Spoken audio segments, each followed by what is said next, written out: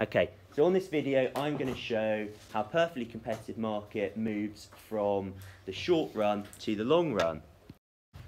So the firm here is a profit maximizer, so you've got to find the profit maximizing point to start with.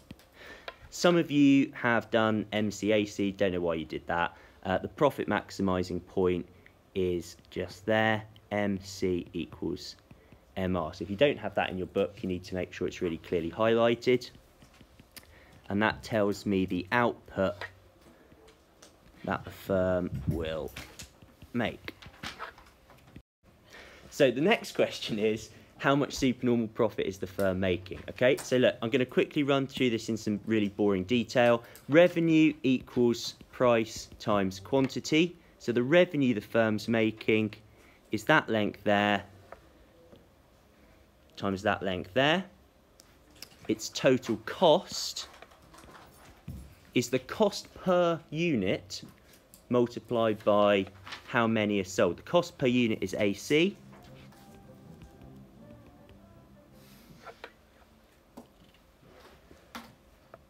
Which gives us this box down here.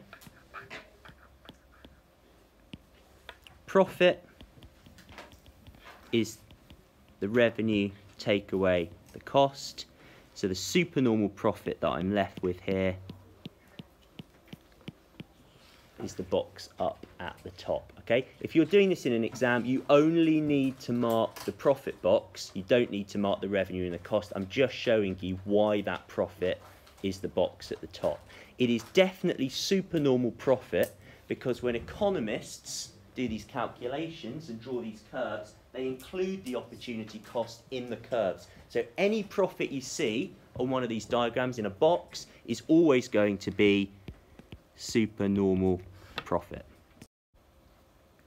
Okay, so this is the market on the left, the whole market, all the firms, and on the right we've got an example of one firm. And the question on the sheet is, why are new firms going to enter this market? And the answer is they are attracted by the supernormal profit. This is an industry where you can earn more than the next best alternative, so people are going to want to get involved in this market. Entrepreneurs are going to want to start businesses so that they can take a share of the profit.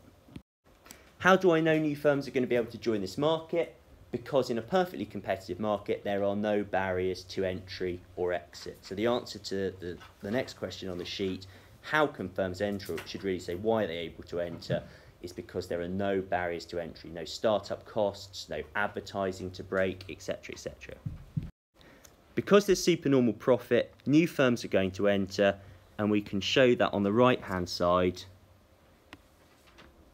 as an outward shift. Actually worked pretty well, as an outward shift of supply. So on the market on the left-hand side, we can see that's going to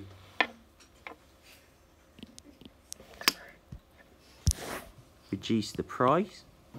That's gone completely wrong.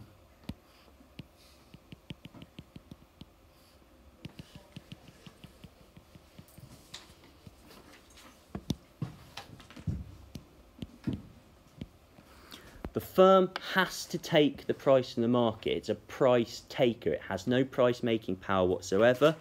So the price that firm can earn has fallen. Its marginal revenue has fallen. And I can now have a look at what the firm's going to do. It's still going to be a profit maximizer. So I'm looking for MC equals MR. It's going to make fewer units. And also it is still going to earn some supernormal profit.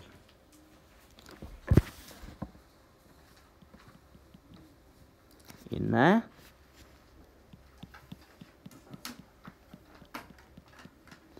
But the amount of supernormal profit has fallen, but there's still some there. So there's still an incentive for new firms to join the market. And there will be an incentive for new firms to join the market all the way until the point where only normal profit is earned and all the supernormal profit has gone. And that supernormal profit box has collapsed down to a single point. So this process will keep happening until all of the supernormal profit has disappeared And if you go right to that point at the bottom, now it's also the point where MC cuts AC, the minimum point of AC, there is impossible at that point to draw a profit box.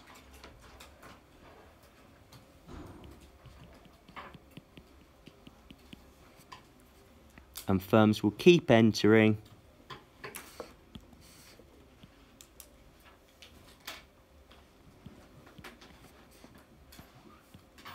until the profit is reduced to that point, and at that point we have